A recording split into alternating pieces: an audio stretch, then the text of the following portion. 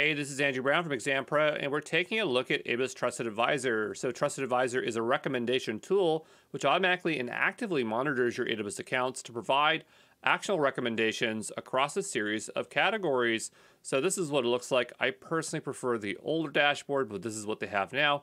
And you can see along the side we have a bunch of categories, and then we have some checks here saying, what are we meeting, what are we not?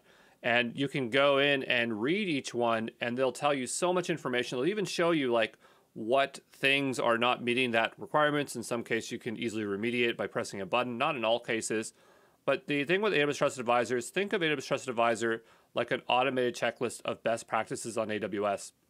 And they kind of map to the pillars of the well-architected framework. Not exactly, but pretty close. But there are 5 categories of Aws Trusted Advisor. So we have cost optimization, how much money can we save? Performance, so how can we improve performance? Security, how can we improve security? Fault tolerance, can we prevent a disaster or data loss? And service limits, so are we going to hit the maximum limit for a service? And so the next thing we need to discuss is there's a variation of the amount of checks that are available to you based on your support plan. So, if you're using basic or developer, you have 7 trusted advisor checks. And if you have business enterprise, you have all the trusted advisor checks. So if we're talking about just the ones that are available to you, the ones that come for free is MFA on root account, security groups, specified ports of unrestricted, Amazon S3 bucket permissions, Amazon EBS public snapshots, Amazon RDS public snapshots, IMU. So this is just about alerting you about discouraging the use of the root account. Service limits. So all service limit checks are free. It's weird because they call it this like 7 security checks, but if you counted all the service limits, it'd obviously be too large of a number. But notice that 1 through 6 are all security checks. So you're not getting anything from the other tiers, just the security tier.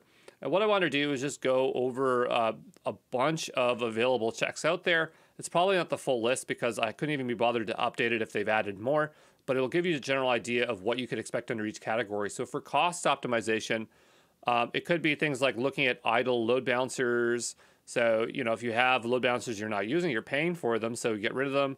Unassociated elastic IP addresses. So for every IP that's not associated, you're paying for as well. Maybe under performance, you have high utilization of Amazon EC2 instances. So maybe you can save money by switching to smaller instances. Under security, we saw MFA on root account, very popular one. Making sure you turn on key rotation could be something as well there. Under fault tolerance, it could be making sure that you're using backups on your Amazon RDS database. Maybe that's turned off. For service limits, there's just a ton of them. And so one that might be pertinent to you is VPCs or EC2 limits. So there you go.